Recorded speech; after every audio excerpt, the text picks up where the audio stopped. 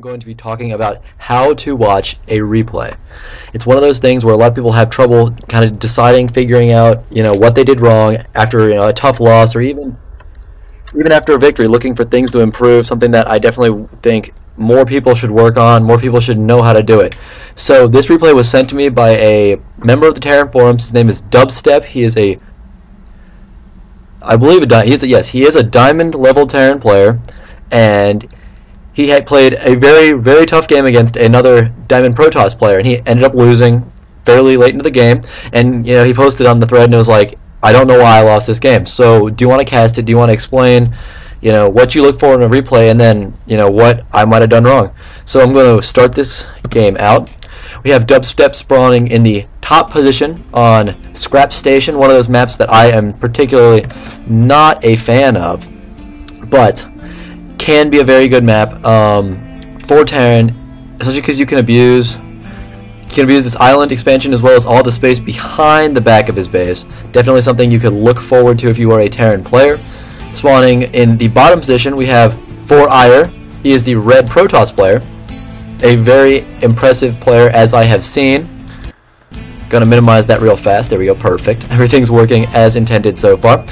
So I guess what I'm gonna look at first off, the first thing I look for when I watch a replay is just saying, is everything on time? Does your build look tight? Stuff like that is very easy to fix. That's the first thing you're gonna pick up. If you're watching your replay and you see, oh hey, I just didn't build that second supply depot and got supply locked for like 20 seconds.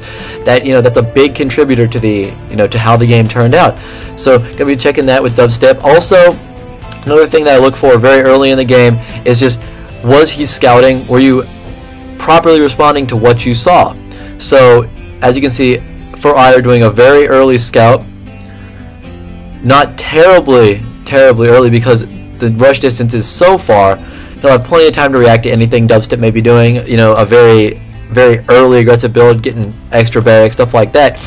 But Dubstep has not scouted yet, so he doesn't really know what's going on. We see the Chrono Boost being saved up on this Nexus, almost at 50 for 2, so he could potentially Chrono Boost out a first very early Zealot. Here comes the scouting SCV for Dubstep. Very, very good timing. About when you'll see Protoss either drop their second gate if they're going to Zealot Rush, or the Cybernetics Core if they decide to go for that early Stalker. We also see the gas going down, so we're looking very standard here from Dubstep so far. Nothing out of the ordinary, looking bad. Orbital Command right on time, so that's not a big problem. Obviously, he is a diamond level player. He's pretty darn good at what he does. See the Assimilator going down from 4ire. So we are actually not going to see a very fast Cyber Core. He is building those extra probes, so definitely not big on the early aggression. Again, these are both fairly strong players. Here we go. Here's the Cybernetics Core coming down. We're not going to see a super fast Stalker, so Dubstep will be able to get a fairly good scout inside the base, which means, as I was talking about earlier, him looking, and seeing what the timing of the Cybernetics Core, stuff like that, is going to give him a really good idea of what he needs to be doing. Going back to his base, he's getting the Marauder as well as some upgrade. It looks like he's going to go straight for Stim, foregoing the Concussive Shell.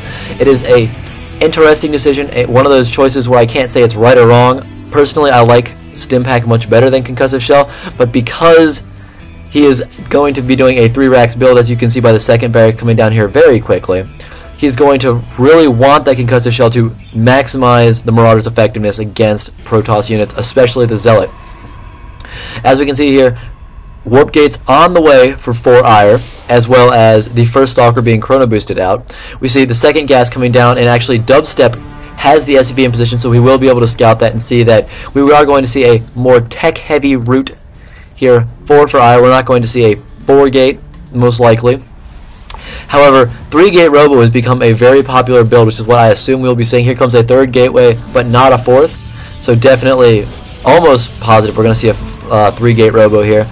The Immortal pushes are very, very popular. It also allows them to, counter the Marauders that we're seeing a lot of here from Dubstep, as well as Stim Pack is on the way. So I like this build so far. Everything is looking good. He's got a clear, defined plan, something he's looking forward to doing.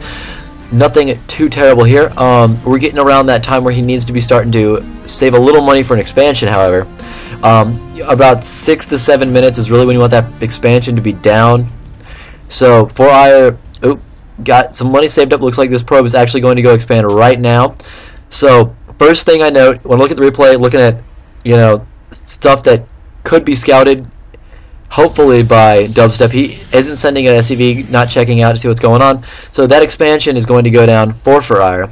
And that Stalker is actually caught way out of position. He is checking Dubstep's expansion because he knows it is about that time when it needs to be going down.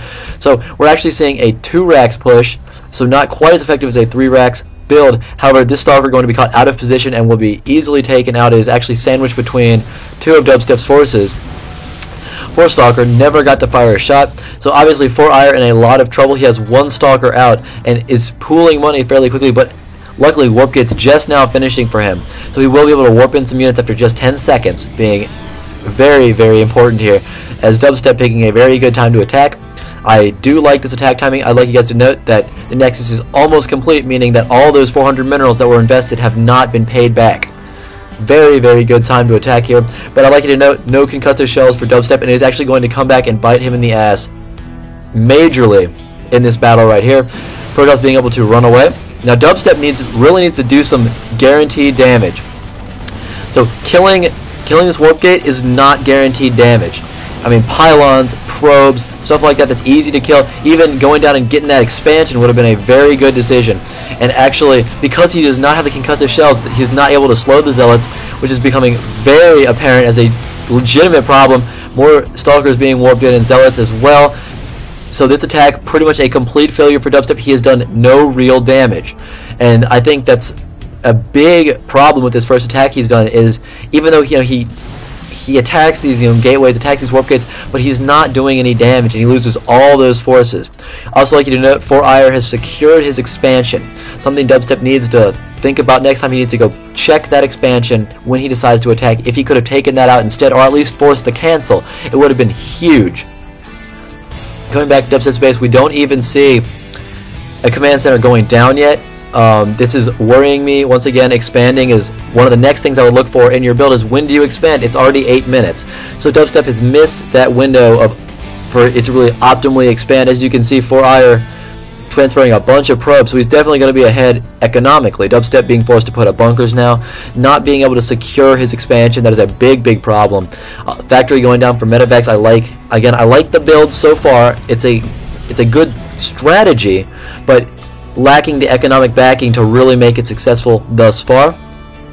4Ire is just going to keep jumping ahead farther and farther, actually going to check the income tabs real fast, almost doubling Dubstep's income right now. As you can see, not what you really want if you are Dubstep. Getting that Marine Shield's a very good upgrade. It's going to make his units much harder to kill, especially by things like Stalkers, stuff like that aren't great against light units. But 4Ire has been able to completely saturate this base, so that is a problem in itself. 2 base Protoss is a whole lot scarier than a 1 base Protoss, and Dubstep expanding very late. 10 minutes as he's just starting his command center.